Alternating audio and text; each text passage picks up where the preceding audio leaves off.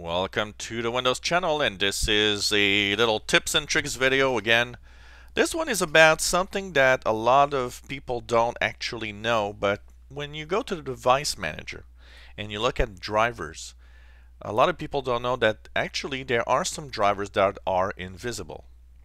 Mostly drivers that have to do with anything that is emulated or that are sometimes temporary to specific tasks. And of course, they are part of the drivers that maybe sometimes can cause problems with different peripherals or hardware that's plugged on your PC. So when you go to the device manager, of course on Windows 7 you can go to the control panel, system, and device manager. In Windows 8, Windows 10, you can right click the start button, go to device manager. You can search for the device manager also. At the top there's something called view, and when you click there you have show hidden devices. When you click here you'll see that your list will suddenly expand.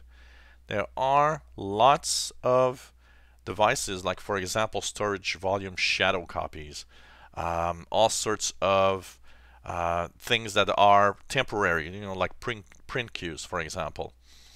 Everything that can be in emulation is often a hidden device. Anything that's not officially now working is often not shown here, but can show up in the hidden devices, so that you'll know everything that can at some point connect to your computer.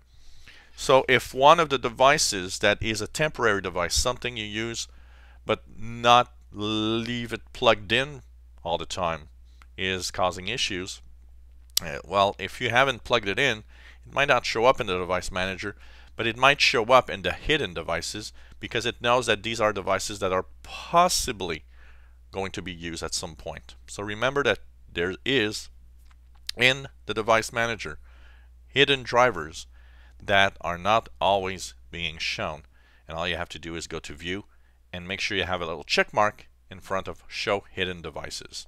But for the more simple side of usually what we do in the device manager is with devices that are officially working or hardware that are that is in Windows right now.